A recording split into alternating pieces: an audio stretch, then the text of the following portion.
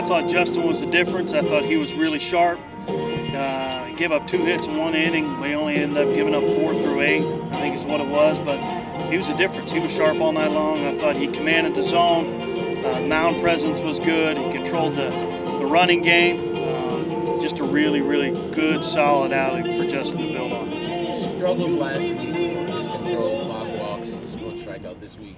It looked like that's something he worked on in his bullpen, and he was able to come out, control the strike zone, and get it out. Yeah, he was in command all night long. I thought he commanded his breaking ball well. His fastball command has been good. I think that was evident tonight. And again, he was sharp. He never let him settle into anything. He kept the pressure on. There was a lot of strikes, a lot of early strikes in the count, and he was really good.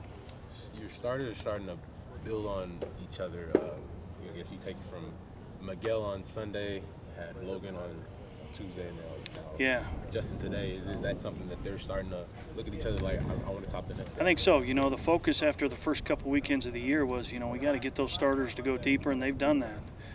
Those guys have been good here for a couple weeks now outside of one or two outings. So that was a point of emphasis that we've worked on the last month or so, and those guys have really come up and stepped into big roles. You know, Justin wasn't a guy that started at the beginning of the year, has settled into that role and has pitched really well in it.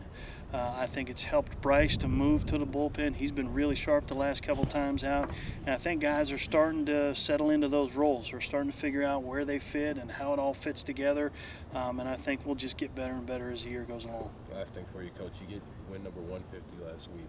As you look at these 5 seasons you've been here as head coach, what's that number mean to you? It means we've had a lot of good players. You know, it all starts with your players, and we've had a lot of good players. We have outstanding assistant coaches, and you know, I'm just a guy that writes the lineup. That's how this thing goes. But those guys have done a great job. It means you have a lot of good players that play hard for you. Thanks. Thank you.